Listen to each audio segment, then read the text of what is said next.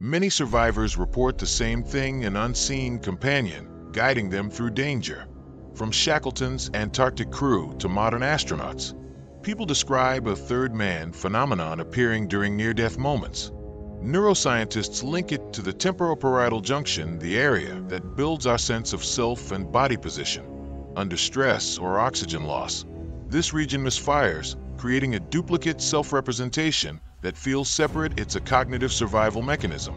Hypoxia changes dopamine and serotonin balance, while temporal lobe activity amplifies the illusion. The brain projects a helper. To regain focus, they must survive. The third man factor is real. It's measurable neurobiology, the brain's last resort survival mode. This phenomenon is not just imagination. Science reveals the unknown.